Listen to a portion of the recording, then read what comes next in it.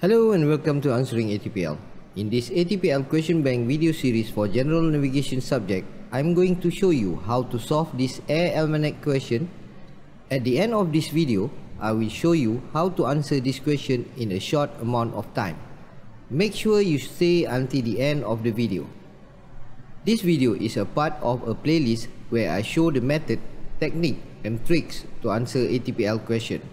Please check out the playlist. The link is available in the description. Refer to figure 061-11.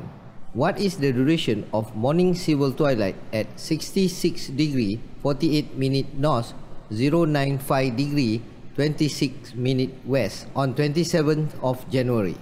The optional answer are A. 9 hours 27 minutes, B. 1 hours 13 minutes, C.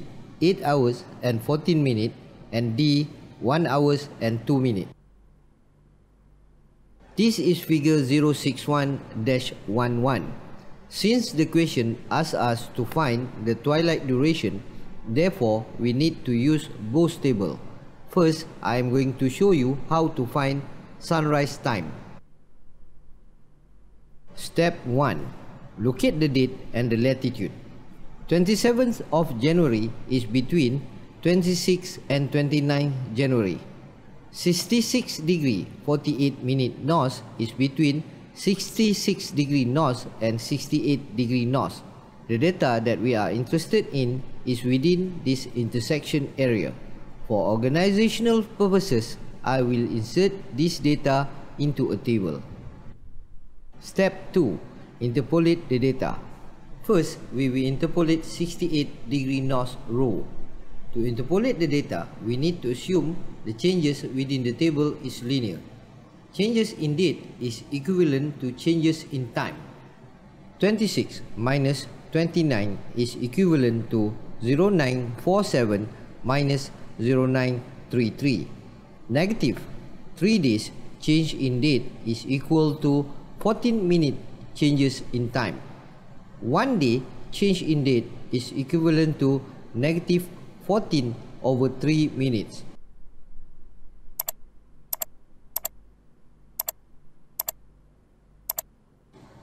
One day is equivalent to negative 4.7 minutes or approximately negative 5 minutes. If we refer back to the table, we can see that the time is reducing as the date increases. Thus, sunrise at 68 degree north on 27th January equals 0947 minus 0005. Sunrise at 68 degree north on 27th January equals 0942 LMT.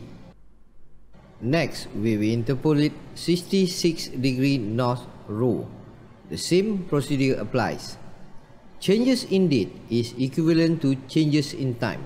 26 minus 29 is equivalent to 0920 minus 0909. Negative 3 days is equal to 11 minutes. 1 day is equivalent to negative 11 over 3 minutes.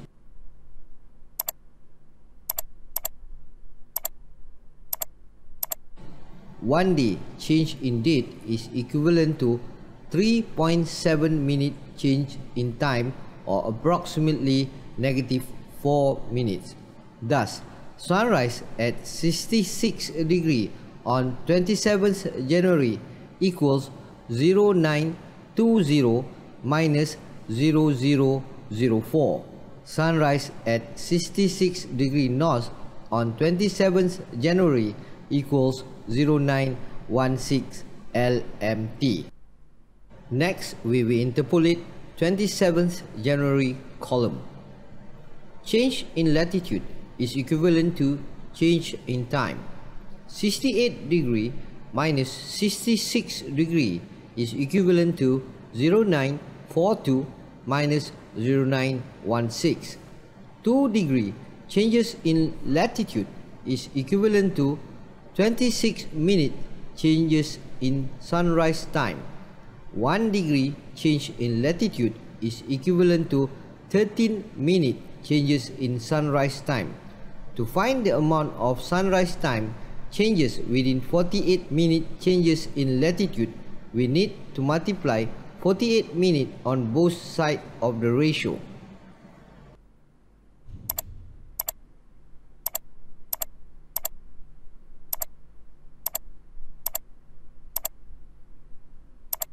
Thus, 48 minutes is equivalent to 10.4 minutes or approximately 10 minutes. Sunrise at 66 degree 48 minutes north on 27th of January equal to 0916 plus 0010.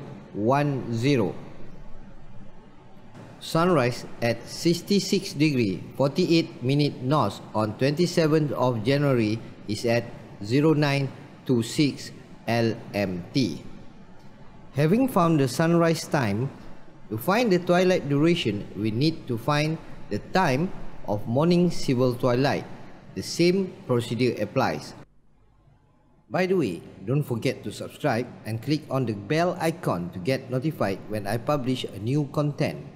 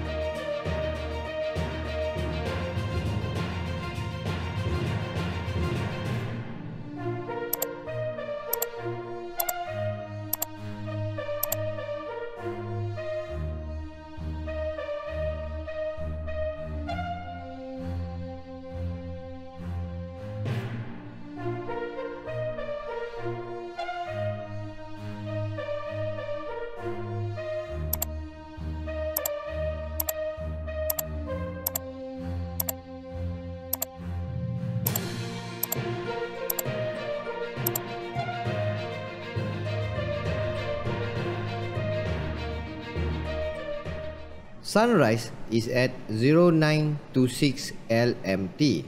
Sunrise is the end of morning civil twilight.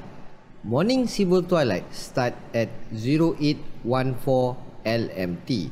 To find the duration, we just subtract these two times. Duration of morning civil twilight equals 0926 minus 0814.